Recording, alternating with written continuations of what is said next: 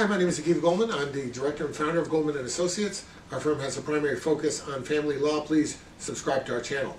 One of our clients, an old client of ours actually, been with us for a long time, always asking very interesting questions, wanted to know whether or not if the other party is essentially dangerous to your child, is that a reason for you to get full legal custody? Well, the thing is like this. The court in judging legal custody is not so much as looking as where the child is going to sleep every night, so much as who's got the responsibility for making major decisions. And by major decisions, I don't mean what the child is going to wear to school.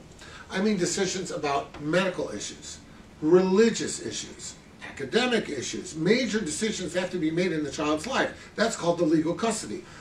In a normal situation, parents, of course, weigh in equally on that issue. But if you have one parent who is engaged in activities particularly dangerous to the child, then that level of parent, that level of judgment, that kind of person might not be the ideal person to be making, major decisions regarding your child's welfare, or weighing in on those decisions for that matter. So if you've got a situation like that, if you really feel that that person's dangerous lifestyle is such that they cannot reasonably participate in important decision making regarding the child, and you have joint custody, you've got to file a motion to change that custody. You have to contact your attorney, have them file a motion to modify the custody from a joint legal to a sole legal so that you can call those shots. And the court will want to know, well, what's changed here? Why all of a sudden are we trying to make this radical change and really take the other person completely out of the decision-making loop?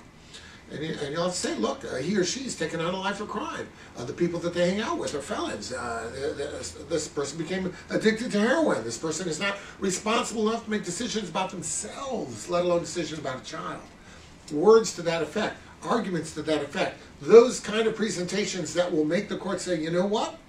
We got to rethink this. We got to look at this again, and maybe dad should have full custody, not share the legal custody. Maybe mom deserves 100% of the authority rather than sharing it.